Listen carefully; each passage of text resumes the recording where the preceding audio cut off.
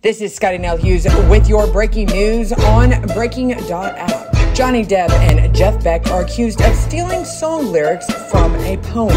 The New York Post reports that Depp and Beck have been accused of plagiarism on their new musical collaboration. Last month, the pair released their album 18, just weeks after Depp won a high-profile defamation trial against his ex-wife Amber Heard.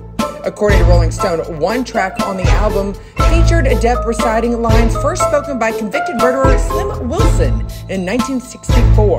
The poem recited by Wilson were recorded by folklorist Bruce Jackson while Wilson was serving a prison sentence at Missouri State Penitentiary. Jackson recorded the poem in his 1974 book, Get Your Ass in the Water and Swim Like Me. The New York Post reports that lines from the poem Hobo Ben appear almost verbatim on a track which Depp and Beck received the only songwriting credits. I've been publishing stuff for 50 years, and this is the first time anybody has just ripped something off and put his own name on it, says Bruce Jackson. Rolling Stone reports that legal action against Depp and Beck would be difficult, as Hobo Ben is part of an oral tradition without a specific author.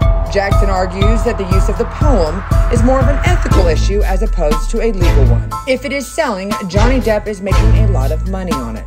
Should it go to him or should it go to some place that helps the people who produce the culture, says Bruce Jackson, folklorist and author via Rolling Stones. For this story and more, make sure you check out and subscribe to Breaking.app.